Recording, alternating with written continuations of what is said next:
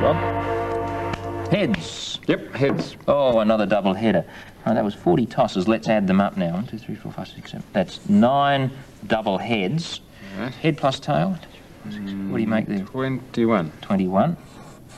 And double tails. 1, 2, 3, 4, 5, 6, 7. 10. That's 10, yeah. That's about what you'd expect, isn't it? It is really, or quarter, a half, a quarter, a 40. Yeah. Very close to that.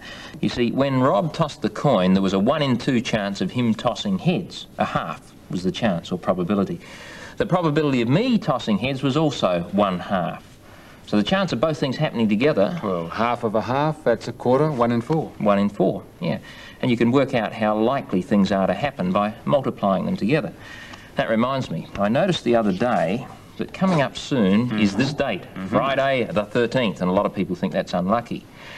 How often would you expect Friday the 13th to occur? I don't know, once in a blue moon, I have no idea. It's hard to predict, isn't it? But you can use the same sort of reasoning that we used there. Right. For example, let's start with the Friday.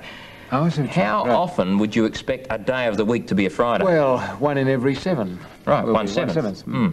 How often would you expect a day of the month to be the 13th? Well, there are 30 days or so in a month, so once every 30 days, I guess. Once out of 30th, yeah. How often would you expect Friday the 13th to occur? Both things to happen together? 1/7 times 1/30th, which would be 1 in every 210 days. Yeah, so you'd expect Friday the 13th to crop up about once every 210 days. Not exactly every 210 days because the months are different lengths.